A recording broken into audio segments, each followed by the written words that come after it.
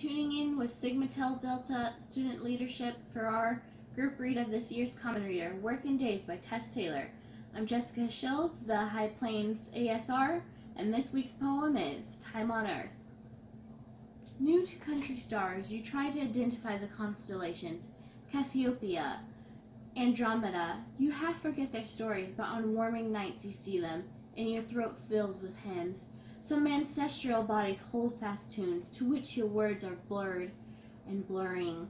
You read about physiologists, Greek cosmologists, mythic namer of the universe. You borrow Amy's Audubon and wonder, trying to match shoots and mulch to names, embryonic skunk cabbage, jack in the pulpit, maple spangling the forest air. You dream an array of leaves and bones. You say Tauhi and Calicut. Walk up repeating names you've gathered just to feel their pleasure on your tongue. You call Earth Star, Club Moss, and Vibarium. Beyond this, the constellated light map, oil drums, tankers, spirochetes, terrorists, radio specimens, ice cream, methamphetamine, pandemics, global economic crisis. Then you burn the paper, watch its turquoise flame.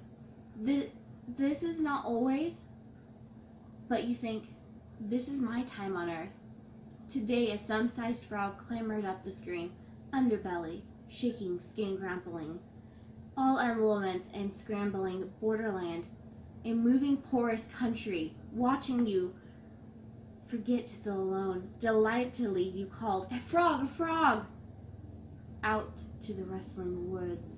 And that was all. Oh, Wiggler. With your sudden hope, you also sang your own short springtime song. Thank you, and don't forget to check back next week for the next poem in Working Days.